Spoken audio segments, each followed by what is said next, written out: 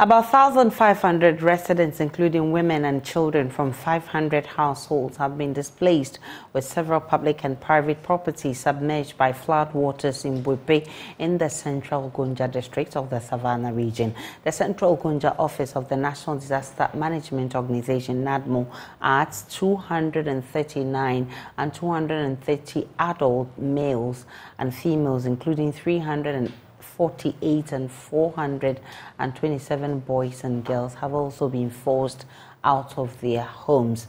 NADMO says 3 public and countless numbers of private toilets are submerged, posing possible health challenges.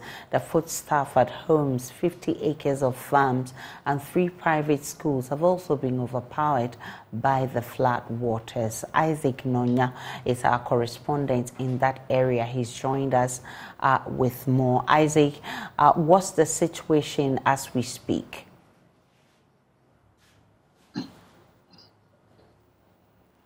Hello, Isaac. Currently, yes. At the moment, the entire area is flooded, and many of those who are affected have been asked to move to higher heights.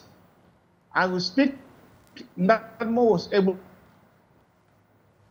to move, and with the support of Red Cross Society, who have moved up there to be able to relocate with their family. We also have the sanitation situation in the area, where a good number of public and private toilets have been submerged. And then the water that they are managing over there, which is directly from the Black Volta, is also flooded with feces and what have you. So those even along the river banks, who are mostly farmers, can no longer able to trace their crops. And now remember, this is the harvesting season. You can talk about the tubers, groundnut, and what have you. So the few who were able to manage the district capital are those that are being housed around the RA primary school, and then the rest who are still there trying to harvest their groundnut are those that NADMO is trying to trace and to bring that out from their localities.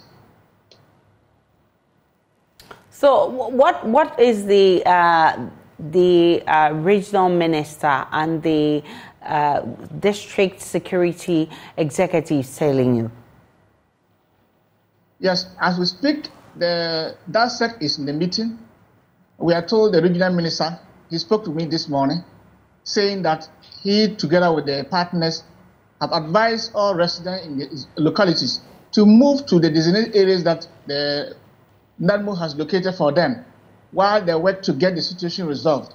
He also pointed out that the issue about Bui Dam and the Black Volta, they are going to address it holistically going forward so that they will not experience this next time. Remember, the Bui Dam shares the Black Volta, while the Akosobo Dam also shares that of the White Volta around Yape and then this one at Buipe.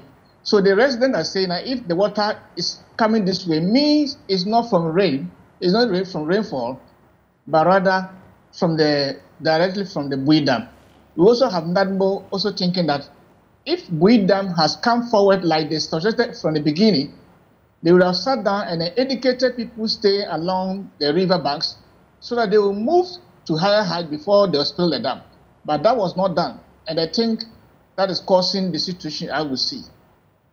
This year's spillage has affected more communities compared to last year. We know that last year 4 communities were affected, but this year it's gone up to 7. What could be accounting for this? It is that the few rainfall that we experienced this year has also contributed to the water that was spilled from the Bui Dam. Well, if you listen to NADMO,